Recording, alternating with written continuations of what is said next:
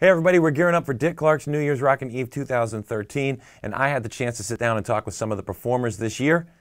Check this out.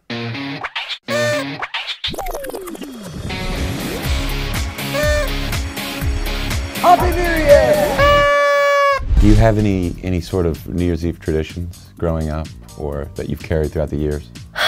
No, I like it was obviously way more of a thing to be with family rather than, I don't know, friends and people when I was young, but I think we were quite boring. I don't think we had any traditions.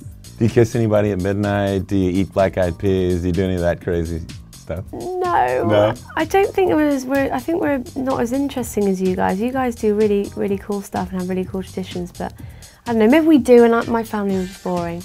But grass is always greener on the other they won't side. see this, it's fine. Unless it airs in the UK. What? It might. Sorry guys, love you.